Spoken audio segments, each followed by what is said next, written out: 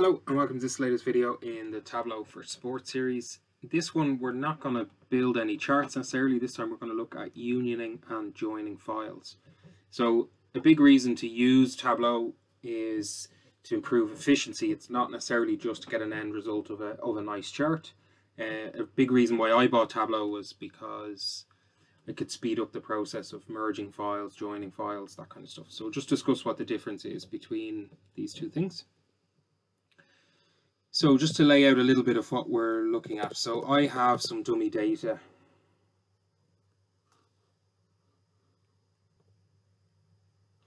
Here, you can see I've got 6 test sessions. So again, these are just made up fitness data, but it could be GPS data, it could be match events, anything like that. And they're in 6 different files, obviously, because we've run them at different times during the year. Again, very common if you imagine you've coded your game, you export a file, you have multiple different files for multiple different games. A lot of people I see try and create this into one big master file, and there's a lot of copying and pasting going on. You can really just let Tableau do that. So Tableau is going to merge these files together, these 6 fitness tests, and any future tests we might do. And then it's going to join on the player positions and the age. So in my filing system here, I have, let me just show you the raw data. Okay, so we've got some fitness tests again that's completely made up.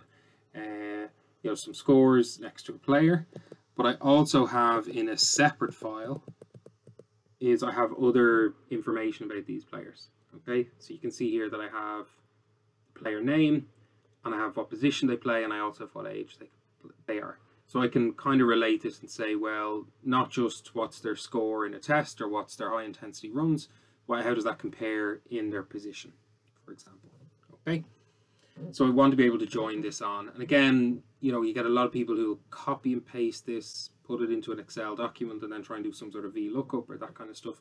And then to update that becomes a bit of a headache. So here I'm very happy that I'm going to keep my single fitness test in each of their respective files. I'm going to store this biographical information here, and it makes it easier to add something on, and I'll show you that now in a second.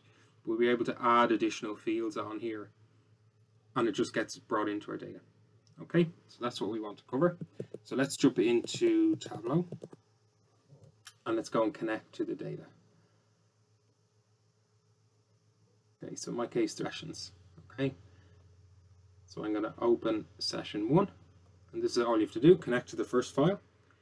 It's brought in the data, as we can see here. If we come in here and I put this count on here, it'll show us how many rows we have. So there's 26 rows in that data set.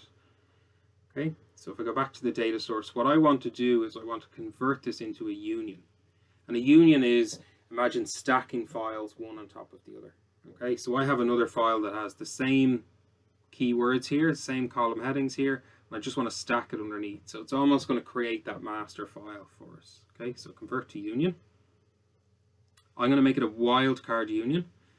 Okay, so what it's going to do, it's going to look in my folder here. It's telling me what folder it's looking in. And it's going to look for any workbooks that have this text here.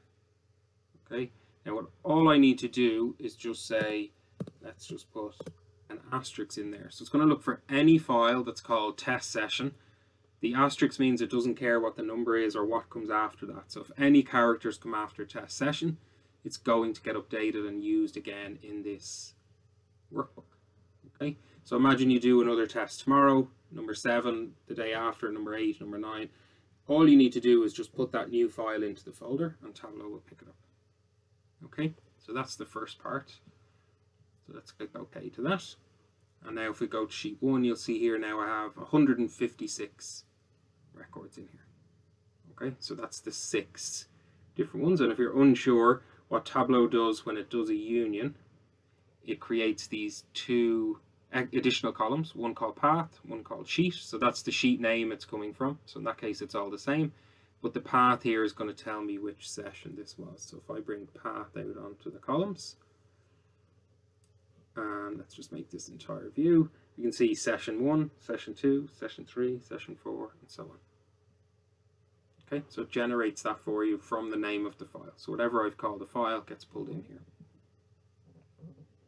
Okay, So let's just have a look at something really quick. Let's say I want the player. Let's take one of the tests. Let's just say it's sleep, and let's put the date up there. Okay, let's make it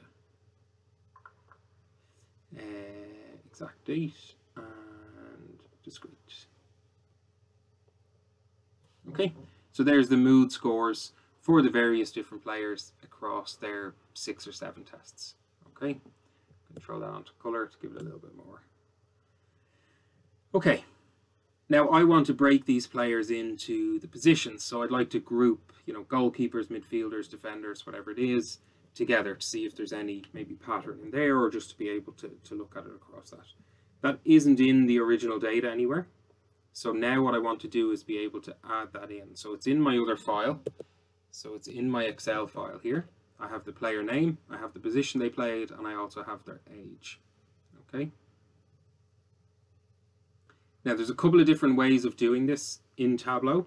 If you're using a newer version of Tableau, it'll be something called relationships. If you're using an older version, it will be a join, and it'll look slightly different. Okay. So first of all, I need to add in that second data source.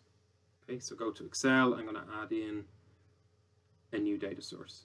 Okay, so we can see here this is our age and dates. Okay. Now I'm going to do it the old way just to start. So I do that by just double clicking here on the union sheets, and I'm going to drag in this sheet 1, which comes from the player positions and age. And Tableau gives me these 2 circles. Okay, so this is what is known as a join. So I'm joining on the data. Okay, and although in this case it looks like it's worked, what you need to do is specify what from dataset A matches what from dataset B. Okay, so in our case we're joining off the player name. Okay, so anytime it finds the same player name, it brings it in. So see, Angela finds a match. So you can see this orange, these first 3 orange bars here come from the orange data set, and the blue comes from the blue.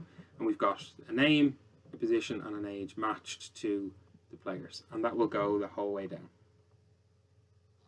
Okay, so that's what's known as an inner join. See these 2 circles? It's only matching what is matched. Okay, so it's only bringing back what is matched. But I actually know there's a few players that we have fitness test results for, but we don't have the age or the position information. Okay, so what I need to do is, in that case, I'll make it a left join. And what a left join does is it brings back everything from the left hand side and any matches it finds. Okay, and you can see there's different types of joins depending on what you need. I find it in the majority of cases it's either a left or an inner that you need, but again, depending on the use case. All right, so in my case, I'm looking at a left join here. And what we should find is, as I scroll down, is you find there's a couple of players here who have null information from the other table.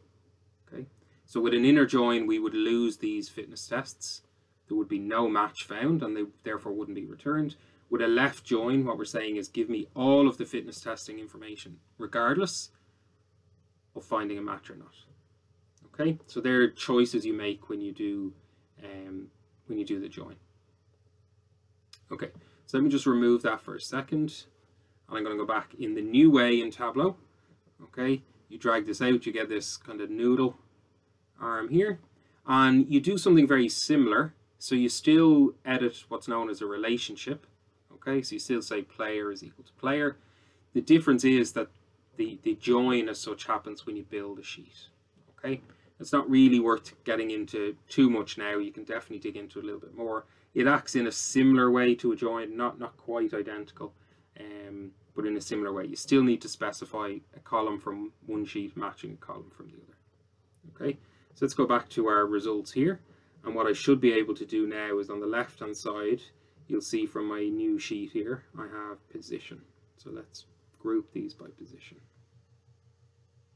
So there's 4 players who don't have a position, which means they weren't in that player position and age file. And then here's the others. Okay, and you can kind of resort them then into whatever whatever way you want. Okay. The big advantage of this method is, suppose I wanted to add something new into the data. I have one place that I need to add this in. Okay, so let's say it's previous club. Okay, and I'm just going to say United and Rovers. Let's just imagine they've all come from one of those two. Okay, what I can do is just save that file. And back in Tableau, if I refresh this data source,